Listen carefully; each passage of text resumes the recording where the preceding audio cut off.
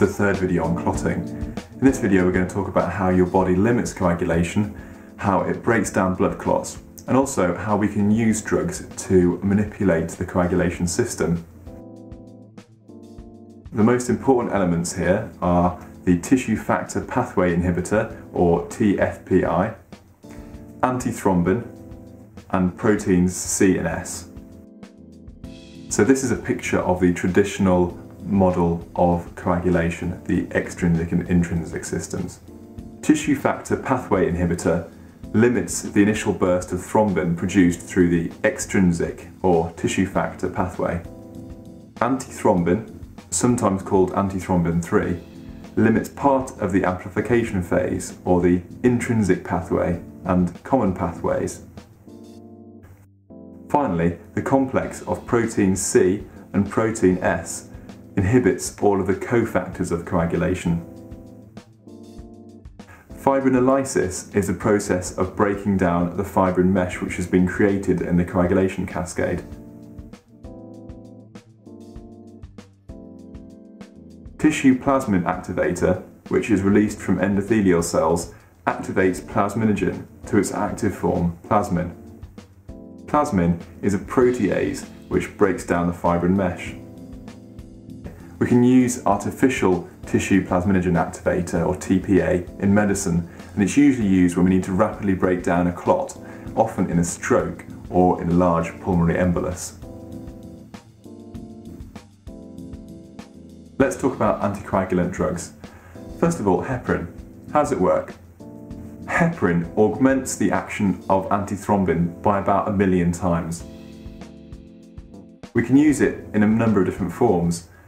For example, unfractionated heparin is given as a continuous infusion in some circumstances, but the low molecular weight heparins are in much more common use these days, and they're just given as a subcutaneous injection. In the UK, almost all patients in hospitals are given some form of low molecular weight heparin, whether it's enoxaparin or dolteparin or something similar, and that's to prevent blood clots from forming in patients who are ill and dehydrated and basically just sitting in bed all day long.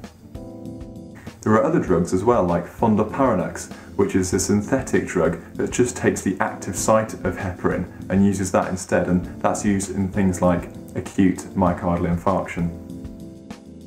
Okay, next let's talk about warfarin. It's the most commonly prescribed anticoagulant and has a wide range of uses.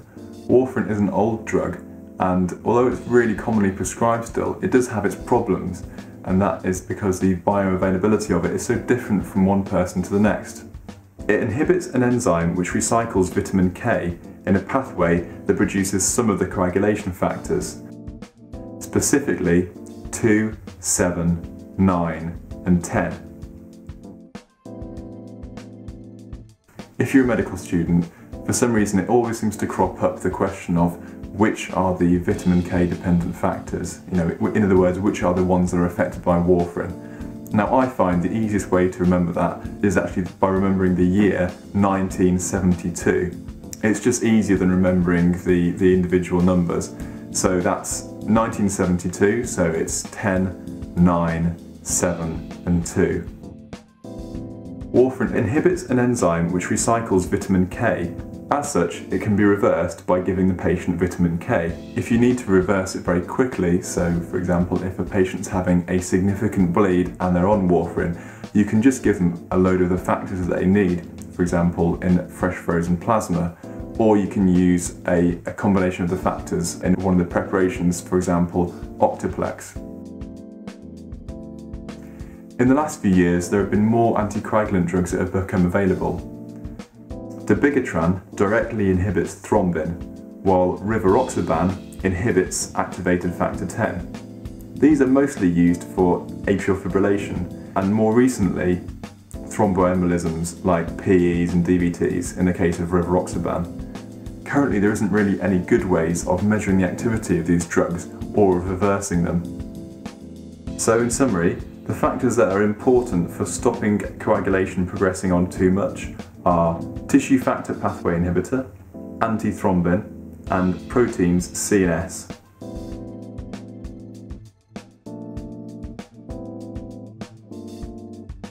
The The most important elements for fibrinolysis, which is the breaking down of an established fibrin mesh in a clot, are tissue plasminogen activator and plasminogen, of which the active form is called plasmid.